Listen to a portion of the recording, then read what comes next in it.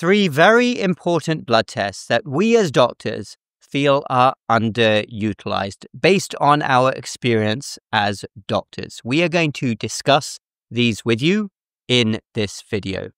Peter, would you like to go first? Of course. I have three letters, CRP. So CRP is really a measure of inflammation, and it's just such an important biomarker that I just feel whenever I see patients, especially in my office as a new consult, when they're sent to me to evaluate them, that CRP levels have not been checked. So why do I care about CRP levels? CRP levels are a measure of inflammation in the body. And what I really drive into people is that heart disease is an inflammatory process.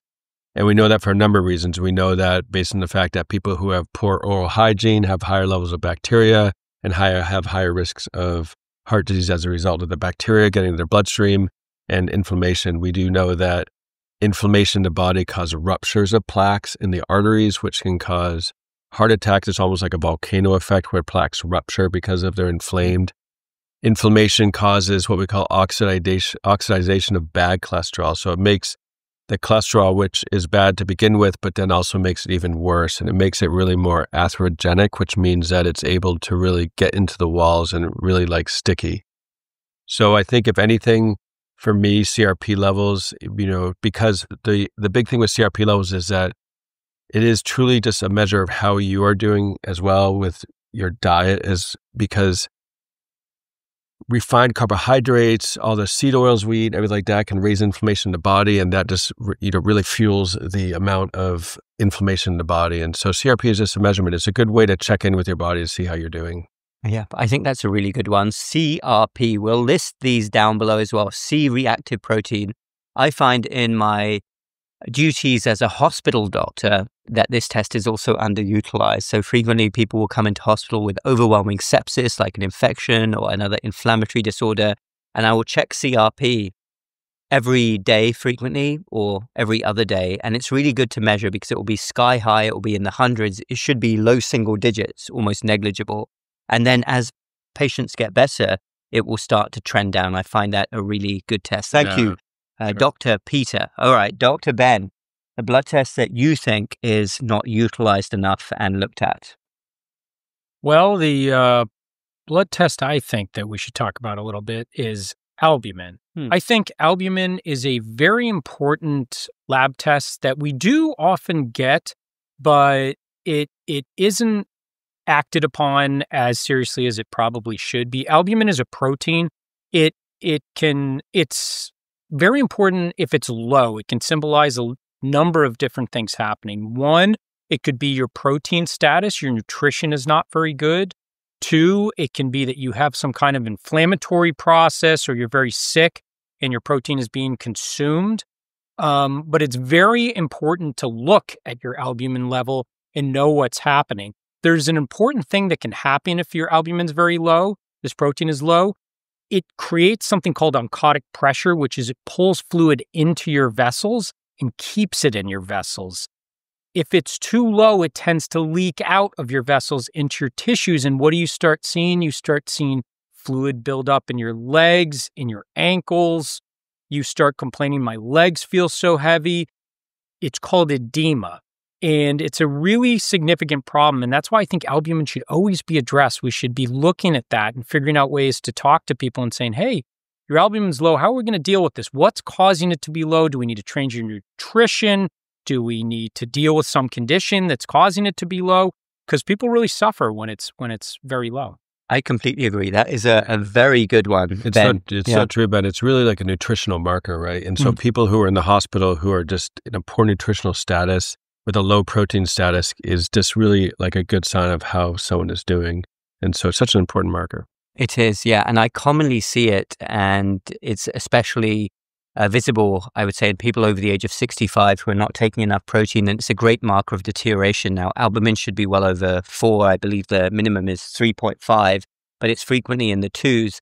And another bizarre phenomenon that I see in our current modern mainstream environment of insulin resistance is people who are significantly overweight or obese, and you will check their albumin and it will be low. And how thought-provoking is that somebody who has so many excess calories and fat is actually malnourished because they're not consuming the right types of food. So Very true. common scenario So that I true. see. So I want to make a Yeah. comment about that.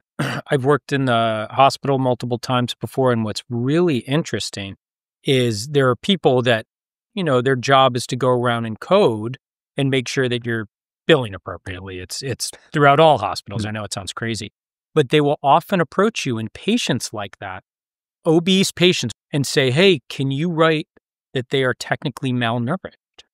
And they ask you to write that because technically they qualify, and actually they are malnourished because their proteins are incredibly low. It's a fascinating phenomenon. How can you be that obese and yet be malnourished? And it's because of this. Yeah, absolutely.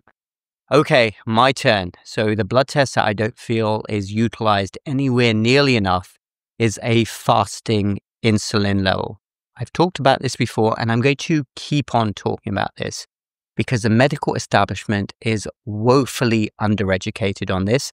Most doctors out there, and I know this because I get feedback, are completely uninterested when patients who are more educated and enlightened ask them for this. But a fasting insulin level is so crucial because basically now we're in a preposterous situation where at least 8 out of 10 people, including 50% of adolescents and people in their 20s, are severely insulin resistant. And the problem is that the standard markers that the medical establishment uses, including fasting glucose and HbA1c, are like waiting for water to leak through the Hoover Dam before you take action.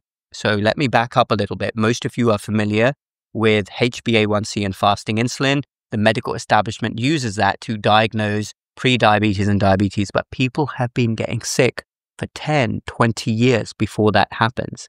And if you get a fasting insulin level at the same time as a fasting glucose, it will enable calculation of the HOMA-IR, HOMA-IR.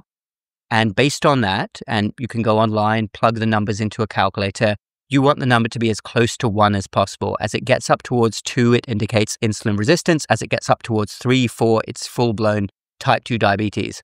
But what I find so fascinating, and I've done this many times over the years, people will come to me who are significantly overweight, which means inflammation, and they'll say, look, my A1C is normal, I'm healthy, and I'm thinking, you're not healthy. And I will check their fasting insulin level, and it will be through the roof, and their HOMA-IR will be high, which means their body is under extreme stress, insulin resistance, their pancreas is working so hard because having excess body fat is an unnatural state. And the reason why it's so abysmal that the medical establishment doesn't do this test is because you can catch something years before the dam breaks and the HbA1c goes up. And if people are so inclined, they can take action to urgently lower the risk of illness. So that would be the test that I would highly recommend doctors use more, a fasting insulin done at the same time as fasting glucose. I know, Dr. Peter, you have some thoughts as well on insulin resistance and its links with heart disease. It's linked to everything. Absolutely. That's a fascinating marker to check. And I don't think I've ever really seen anyone send a patient to me that had been checked before. And if we can do something to prevent things, like why in our healthcare world do we wait for something to happen? As a cardiologist, I always wonder that, like, why am I sent patients before something happened, years before? Why does something have to happen for you to see a cardiologist per se? So that's a great example of like why of the dam, like the dam's holding up so much. Like, why are we waiting for it to leak? Why even let it do that? And so that's a really good marker to check. And we know that insulin and insulin resistance is so tied to heart disease, high blood sugar. And, you talked about why is it not checked often? And is it because there's not a medication out there to treat it? Mm-hmm. Right. And so maybe that drives a lot of the stuff that doctors do, that hospitals do, because is there any money behind it? And I think lifestyle changes is really the key in preventive medicine here. It's not medications. I think that's such a good point. Yes, exactly. I can guarantee you if there was a medication for insulin resistance that the medical establishment would be all over it. Yeah, absolutely. But there isn't. The only medication out there, which I know that most of you know, which is why you're here and which is why we are so happy that you're joining us and we are so rooting for you all to succeed, is that you know that the system is a complete sham. You see it every day with yourself and your family. You know that we can do better. You know that the medical profession has utterly failed. That does not mean that all doctors are bad. Absolutely not. Lots of doctors out there think like us. But it's sad that our leadership in medicine doesn't think like us, and they are completely tied to big business interests. But back to the point of this video, I'm sure that you've learned a lot. Those 3 blood tests, which we as doctors think are underutilized, CRP, albumin, and fasting insulin. Thank you so very much for joining us. Do check in the links down below for our separate, unique channel, and also our natural health and well-being store, ohiwellness.com if you're in the USA, North America, ohiwellness.co if you're in the UK, Europe. Stay well, and we will speak again next time.